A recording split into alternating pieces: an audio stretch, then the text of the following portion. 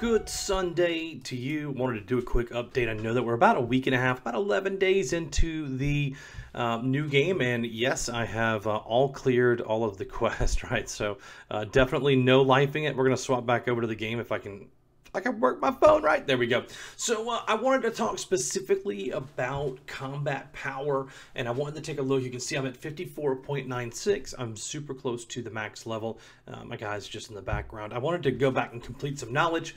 That's a whole separate video, and the reason why I'm going back to complete storylines and everything to boost my my contribution points to get a little bit better, right? So, but today's topic is combat power, and there's a lot of bad videos out about this. There's a lot of just misinformation, and so I wanted to clear some things up, and I wanted to show you how to push, right? Now, for my level, like being 54, honestly, my CP is a little bit lower than most, just because I sped through the quest and jumped into the boss runs, and I never really went back for content to kind of boost what I could do, right? Not even my stamina or anything else. So, but for the sake of this video, you can see that I'm at 2364. It's tier 4-3, heading up into the bigger tiers, and you can take a look at those tiers on your own. But I wanted to notice that little green shield next to it with the glowy stuff. If you've not pushed that, we're going to explain that right now. So this is going to be your bonus effects. This will be one of your biggest ways, obviously.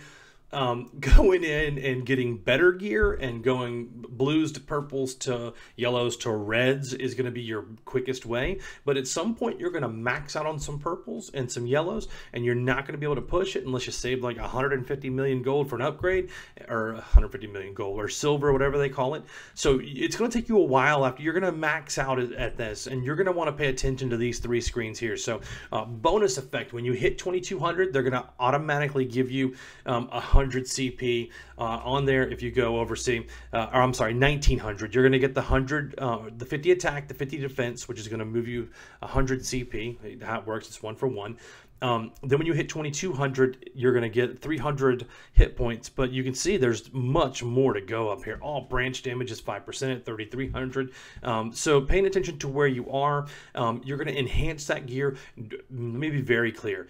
Do not enhance less than 100%. If you're anywhere like you're like, oh, 80% or above, that's pretty good. I got a you know, a 1 in 5 chance of failing or whatever. False. Like, if you're below 90, or if you're below 100%, you will fail. You will be mad. You will toss an iPhone into a river out of anger, like, or toss it across the room. It is just wait till 100%. Just do it. So then the second thing, we're going to pop over to gear resonance, and I think this is where people start getting lost. Like, they're just not sure like how to do this and go through, right? So like all gear 15 or above, right? So if you're just trying to do one piece of gear and move it up, don't stop and get them all up to level 15. You're going to get a +3 attack. Then when they go to 18, +7, +9. So there's right there on that screen, that's 12 CP. And then if you add in all gear at 20, that's 24, that's 26 CP. Like, that stuff matters. Like, every CP that you can get on a piece of gear, it all matters. Like, so be careful to look through the gear resonance. Accessory resonance is a little bit harder. You got to get them all, you know, all the 3 or above. And so I've started swapping out, and I'm like, is it better to pull no, let's go back. Wrong buttons. Is it better to pull this minus ruby earring? I got this for like super cheap out of the store. My other earring was a +2 or 3, and it was like 28. And I'm like, well, I'm going to get another boost of 9 on here. Like, I'm going to go ahead and swap it over. Hopefully I can pick up some other ones, and we can start getting this accessory gear up. I think now that I'm acquiring cash a little easier, I was draining potions so hardcore, like offlining in areas that were just a little bit too big for me. But now I'm starting to get really, really far into the content, into the storyline.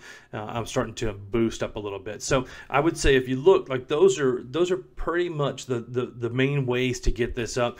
Get your gear resonance going. Get your bonus points and effects up here going. And that's what really was going to make a difference.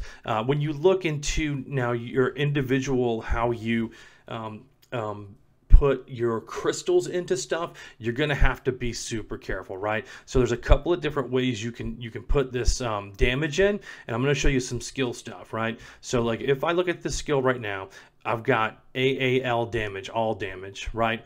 Now this is where you'll put crystals in to increase this damage. But if I was to change this over to Labreve, then I'm going to have to get crystals that have Labreve on there, right? So I'm going to show you what I mean. If I go back out, get into the Black Spirit, And I'm killing imps just because I wanted something in the background going on while I was playing. It was the closest place. So, but if I look at the crystals and I look at what we have, right? Let's say I wanted to plug a crystal in here. I've got AHIP damage on this one, but you can tell there's Surette up here. There's Labrave. There's, you know, once you get over to the blue, you start adding the damage in. That's another great way to get some increased damage out of there. So just that alone is going to add 4 CP for you. If I was to do this, I don't want to change it off because the one I have now is a +6 to CP, but that's another quick way. You could probably, if you really did some crystal works, go into each town, buy the dealer out every 2 hours or whatever the timer is. It's super cheap, but when you do that every 2 hours that you're playing, or you know, just in the morning, or like for me, I just play in the mornings real quick, and in the night I get my camp done, do like my dailies just to grab my stuff. But I can't really play a whole lot during the week. I work 10 hours a day, and I have 2 hours of driving for commute, so I just maintain during the week, and then I go hard on the weekends, right? So I hope this video has helped you understand like how to boost your combat points. It's the single biggest way that you're going to go through and finish content and get ready. So if you have any questions, hit me up in the comments. Thanks. See ya.